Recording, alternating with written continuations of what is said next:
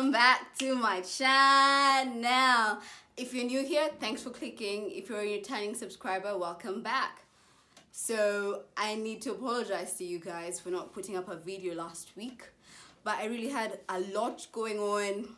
I had my son having a concert and my nephew was graduating, and I also had my niece having her party, so I had a lot of things I was prepping, so I wasn't able to put out any video last week, but hopefully we'll get back to normal grabbing from today.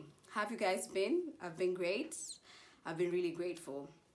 So today I thought to tell you guys of my birth journey of my firstborn.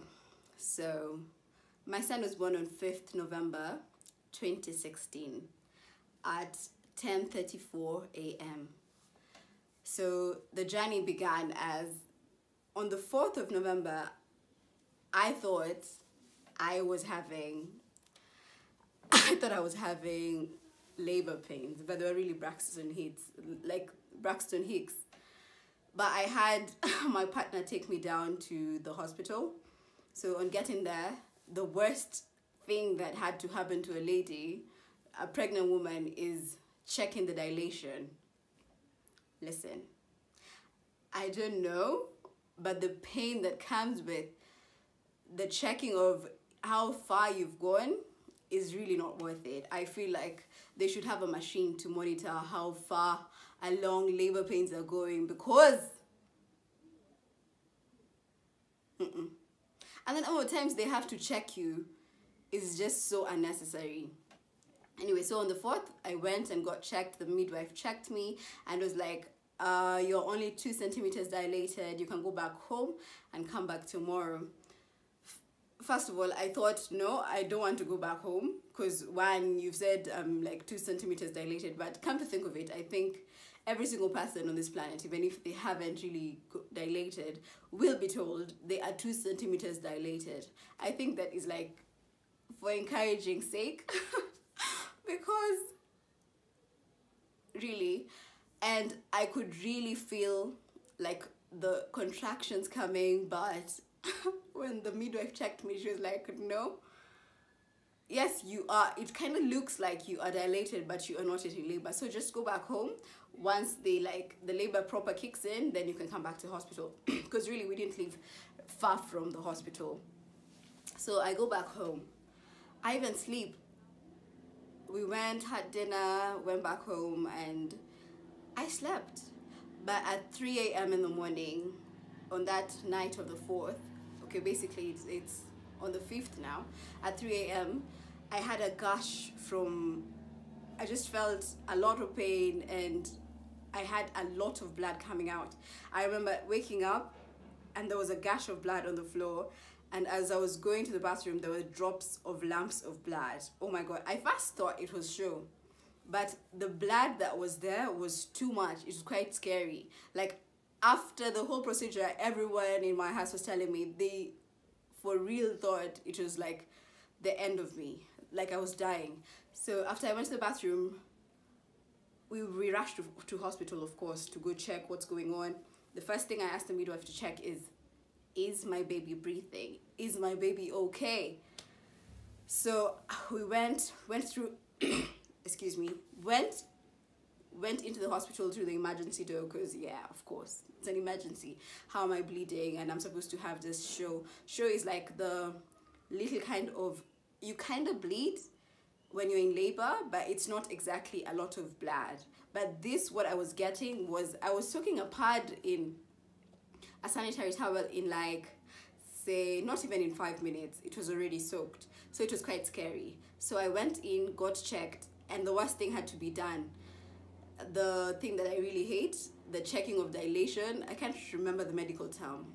There is a medical term for it, but I can't remember right now, but you guys get it. When a doctor or a midwife has to insert their fingers to check how far along you are on your labor. So I get checked. First of all, the midwife tells me that that is just show, but I'm like, no, it can't be show, because reading material told me that, of course, I am part of the Google parents. I have to Google before I get into hospital. whatever, it's my generation. So I got checked, and she says that this looks like show, but they've called in my doctor to come in. So I'm supposed to wait, and I'm supposed to also check on the labor. One thing, right now I am in a lot of pain. I'm in a lot of pain, and I didn't want to like go for cesarean section.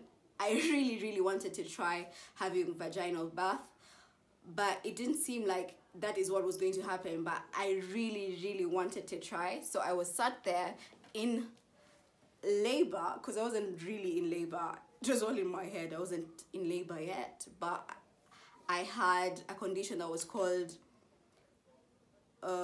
the placenta presenting itself before the baby, which would have been life-threatening for my son. So when the doctor came in and checked me, and yes, said that I am dilated, but after seeing the blood that was gushing out of me, he was like, no, this is emergency CS. We need to save your child, and we also need to save you, because there was a lot of blood coming out of my body, which wasn't making sense. But later on, it's because my placenta presented itself before the baby, because normally if you give birth to a child, you give birth to the child first, then the placenta is retrieved. But I later found out that I had a condition called placenta previa, so I had to be rushed into the emergency room for an emergency operation, the emergency CS, and I opted to have the injection down, when, like, for me to be able to be talking to the surgeons as they perform the procedure, and for me to be able to see what's happening. Of course, I wasn't able to see. There was a curtain put in the middle, because I can't be seeing what they're actually doing, but I talked to them the whole time, and they'd just be stitching me and cutting me through as they are telling me lots of stories and asking me what I do. As in, it was a really fun experience, if you ask me, because after the injection, there was no pain I was feeling. I could just feel like someone is touching me, like just gently touching me. And so they continued with the procedure, and at 10:34 a.m. there was, believe me or not, I totally believe that my son came into this world to be the light in my life, because at 10:35, when he was taken out of my tummy, light filled the room. I swear. I'm not just saying this because he's my son, or I do have evidence, but I don't think I can get the footage. But anyway, there was light filled in the whole theater. Even the surgeon made a joke saying, kwani huyu ni Yesu mwingine? It was really funny. But once he was taking out my tummy and he was put in my arms, and I was supposed to like check what gender he was and just look at my son. That right there was the very first time I felt like, oh my God, I get to meet you for the very first time. I was grateful for the whole journey, for the whole 9 months of him growing inside of me, and now I eventually get to meet him, which was so beautiful.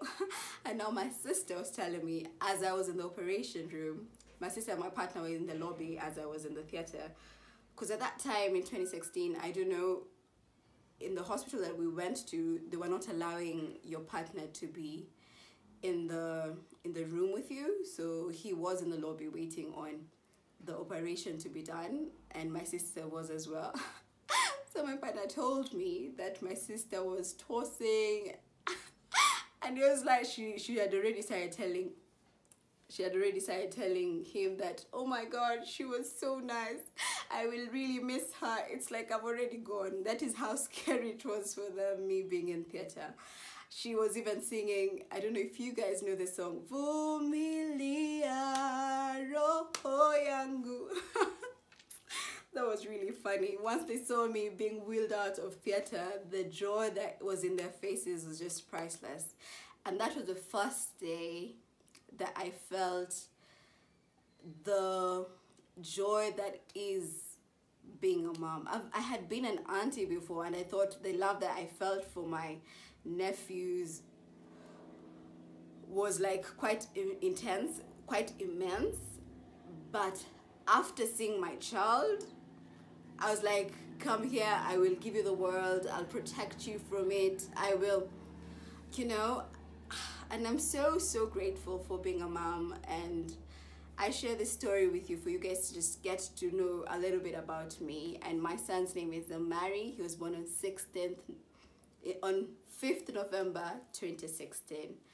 I love that boy. You guys have met him. If you haven't met him yet, you could check out one of my videos I did with him, Mom+Son Challenge. I will link it in the description bar. Thank you so much for watching. Remember, don't forget to throw kindness around like confetti. I love you. Okay, I keep forgetting this. I love you. This is the I love you sign, but sometimes I do this. This is wrong. This is right. I love you. I'll see you guys later. Bye.